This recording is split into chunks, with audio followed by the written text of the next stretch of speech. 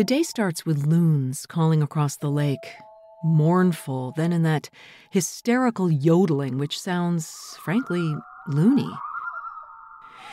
I don't bother packing quickly since the sky is clear and I feel no pressure to move. But I'm out before the boys, one of which wandered into my camp accidentally after using the outhouse, apologetic and embarrassed as he shined his light directly into my tent. And then there's the father and son on the other side, who I walked in on as they were changing clothes. Fortunately for all of us, strategically placed overgrown ferns hid any private bits.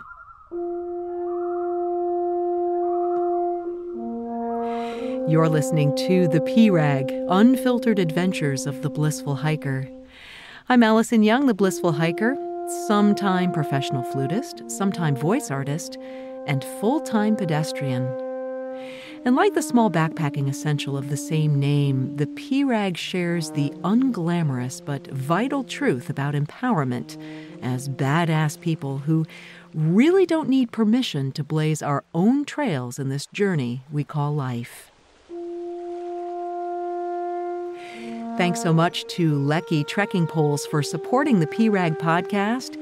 If you want to be a blissful hiker, Lecky's should be in your hands. And also Belega, makers of the best blister-resist, non-slouching, foot-massaging socks for the long haul. Keep listening for a way for you to win 3 pairs of Belega socks. Right now I'm in the middle of Isle Royale, crossing in a kind of through hike of my own devising. This morning I woke up next to Lake d'Azur and I head straight back into the woods. They're dense and dark, layered with tall, straight trunks. All I can think of right now are the knights who say "ni" from Monty Python. No one is here in my green tunnel except a bull moose quietly eating 20 feet off the path. His head follows me as I pass, but he never takes a step. I look at him and say, "Ni," and his ears quiver. I come to an open area of rock and climb to the top with views of Superior and in front the jigsaw shape of Lake d'Azur, where I happily swam twice. Back into the forest I go, up and down through mud and over planks. There are fewer mushrooms here and no berries at all as I simply move forward, thinking to myself, this must be a lot like the Appalachian Trail. The ranger in Wendigo warned me about Ishmeming Point, a kind of island joke. The tower sits above the trail about 1.5 stories, with trees towering above it. I don't bother climbing the stairs for a better look and take a pass on the left-behind mattress and t-shirt. I walk over bare rock with obstructed views to water beyond, but mostly clouds building, then clearing. The wind is up and refreshing. Walking on and on, it's mostly easy until a muddy patch slows me down. Finally, views open to a magnificent inland lake, the big lake beyond. 2 men are coming up and tell me they swam in Todd Harbor and someone was using the one shelter as a base from their boat. That's okay with me. I don't really need a shelter. It's such a lovely day. I just always hope to find a super campsite, so I press on, walking steeply down now to the north side of the island and another inland lake. Soon I come to a beaver dam holding back a pond above me with a crossing below on one rickety board, the other board at the end submerged. I was warned about this, and I carefully cross on that one board, knowing it will hold me. But of course, is it human nature or is it just me? I just have to test the other board, and I sink right in, my shoes suddenly full of murky water. Serves you right, Ms. Curiosity. But this area is lovely and open, mostly huge birch trees with thick trunks or thin tall ones high into the bluebird sky, and the vegetation is drier with more autumn reds and yellows. The trail undulates up and down over a washout before reaching an area marked by pink ribbons. It's another beaver dam, a new one, and these beavers were busy. I can't imagine how they constructed this marvel, one long enough to stop a river and flood a small forest. The ribbons take me on top of it, logs packed tight with mud, and finally let me out on Menong Ridge. Going east is open, but the other rugged 20 miles is closed for safety. I'm clearly on the easy part, and quickly arrive at the harbor, a couple coming up assuring me I should camp at the first spot, but I like to explore first, so I leave my pack to see what else is available. I then take a wrong turn and start hiking the trail I'll walk tomorrow. Not a bad thing, though, since I run into a man who just got off a fishing boat, and I ask him the obligatory, "Do you happen to have a beer I can buy?" He says no, but he has one he can give me. Hooray! 4 guys and a boat, one just returning to brag about the best shit he's ever taken. They also invite me for dinner tonight when they return with today's catch. But first I tell them I need to find the group sites. He sets me on the right path, and I land on fabulous Site 1.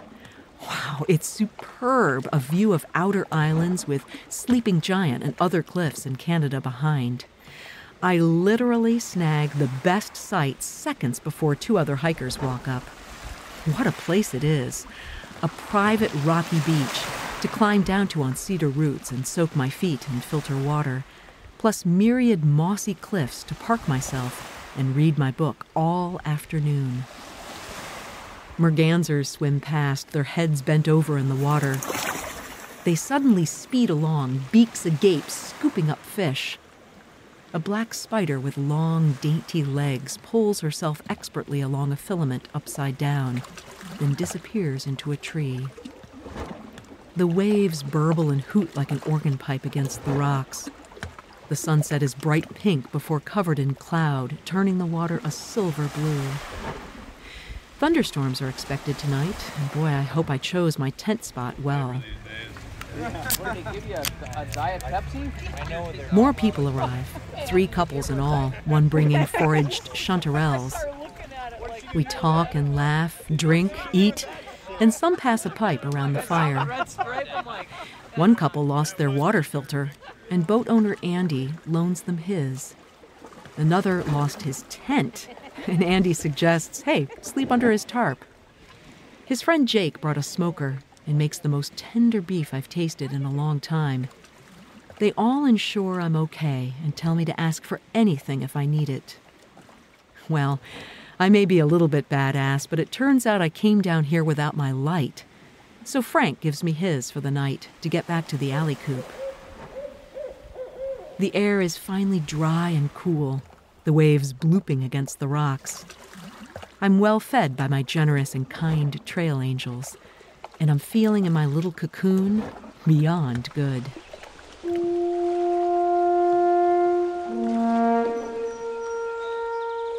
You're listening to The P-Rag, Unfiltered Adventures of the Blissful Hiker. Through sharing my stories of walking long-distance trails as a solo, middle-aged female hiker, I want to empower you to learn to hike your own hike, too. And I do ask, if you're enjoying the storytelling, to consider subscribing to The P-Rag wherever you get your podcasts. And if you listen on Apple, I so appreciate all of you who've taken the time to leave a review. That's really the best way for others to find the podcast. And let me tell you what Belega Socks and I have cooked up. Belega will share 3 pairs of socks with the writer of the best review of the P-Rag. So here's how it works. Subscribe and write a review at Apple Podcasts. Take a screenshot of your review and then tag @BlissfulHiker on Instagram. The very best reviewer chosen by the judges will win 3 pairs of Belega socks. So again, subscribe and write a review at Apple Podcasts, take a screenshot, and tag Blissful Hiker on Instagram. The deadline to enter is Monday, September 28th.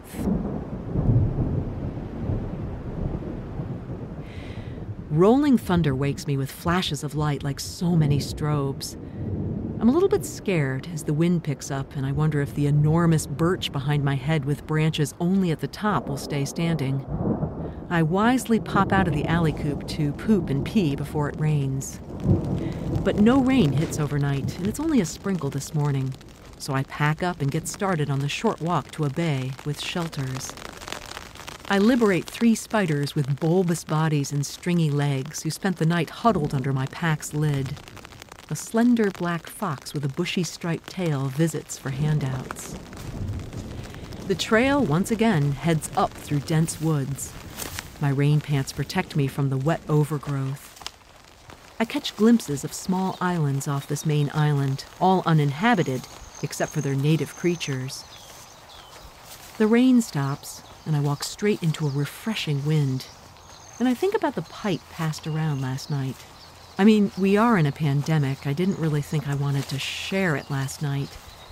And I'm not really against smoking per se, but like headphones on the trail, I don't see a need to alter my mental state while hiking, and I prefer to be completely alert and in tune with my surroundings. Right now, my surroundings are threatening and expectant. I hear thunder to the north and to the south, growling like a warning. It's so dark when I walk through the forest, I can barely see where to put my feet to avoid the mud. But I feel pretty good, and it's not far walking today, just shy of 7 miles. The sky suddenly lights up. 1, 2, 3, 4. Surely I'm safe from being hit. But usually rain follows lightning, and on cue it begins raining hard. And I stop to put on my raincoat and cinch the hood.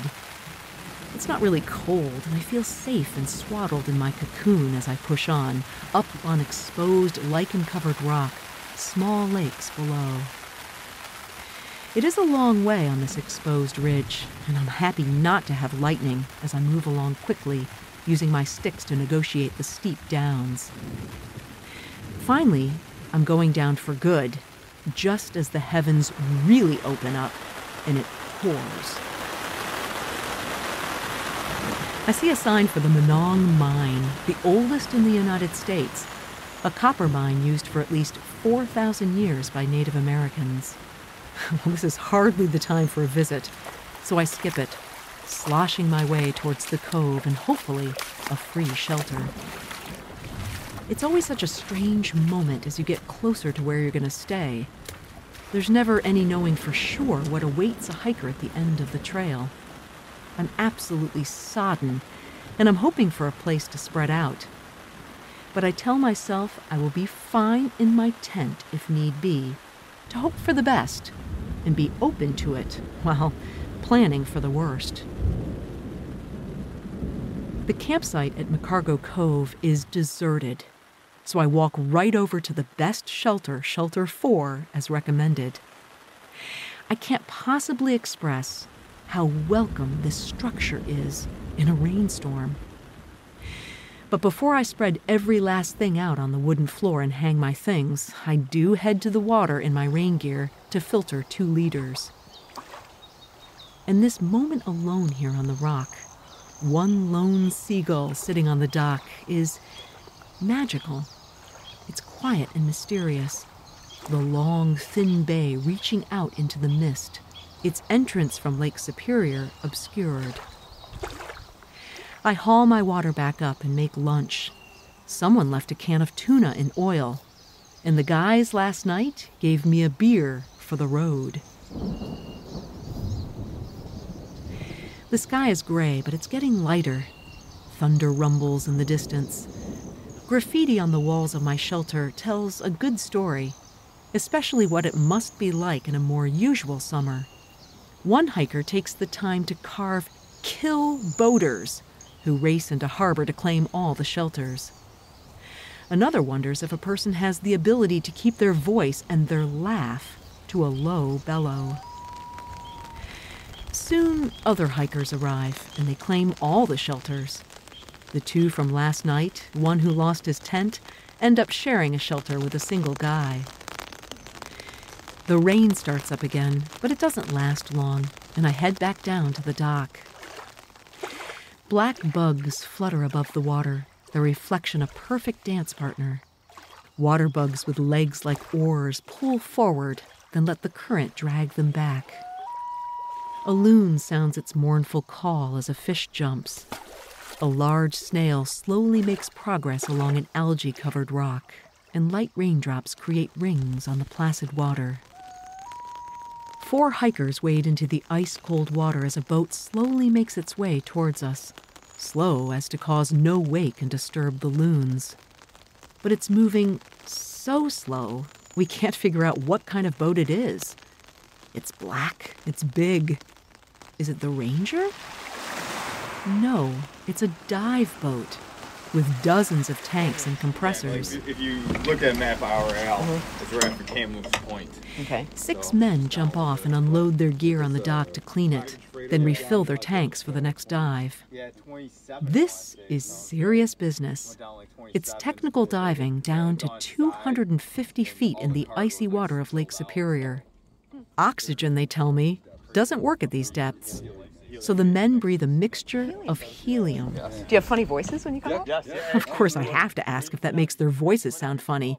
And indeed, it does. When you're a depth, you can kind of talk to each other, and you sound like Donald Duck or maybe. What really catches my attention as we talk is this mantra, 3 strikes, you're out. If 3 things go wrong, even minor things, they decide to stay on the surface. It reminds me of Richard's feelings the day we kayaked near Grand Portage. We launched in the wrong place, we forgot our lunch, and he brought the wrong hat. They bothered him, and they added up in his mind to say this particular day was not our day. Just then the rain starts up again, and I start to shiver, mostly thinking about what he said. Expectation and driving towards a goal is good up to a point. Even in the lower risk world of hiking, being able to know when to stop or when to change plans is extremely important. Being flexible and allowing the day to unfold brings possibility. When hanging on tightly can, at best, make one unsatisfied, or at worst, be in danger. It's quiet now back in my shelter, except for crickets and beaver tails splashing cannonball warnings. Tomorrow's supposed to be sunny again, and I've been given suggestions on the very best site to take. But I'm going to practice what I preach and let tomorrow take care of tomorrow. Thanks to Lecky Trekking Poles for supporting the P-Rag podcast. If you want to be a blissful hiker, Lecky's should be in your hands. Also, Belega, the best blister-resist, non-slouching, foot-massaging socks for the long haul. Belega Socks and the P-Rag have teamed up for a contest. Belega will share 3 pairs of socks with the writer of the best review of the P-Rag. So to enter, go to the P-Rag at Apple Podcasts and write a review. You can take a screenshot of your review and then post it and tag me, Blissful Hiker, on Facebook or Instagram. Check it out and find out more details at my website, blissfulhiker.com. And the deadline to enter is Monday, September 28th. The music that you're hearing in this episode is by my friend, composer Eric McIntyre. It's called Surveyors, Eagle Flies Away. Eric was an artist in residence at Isle Royale, and like me, he's entranced by the natural sounds and using them as a partner in his artistic work. I've put a link to Eric McIntyre's website in the show notes so you can listen to more. And of course, the show notes, more about my hikes all over the world, it's at the website blissfulhiker.com. Next week, I'll conclude my hiking on Isle Royale. And let's just say that otters and leeches play a starring role. Until then, my friends, happy trails.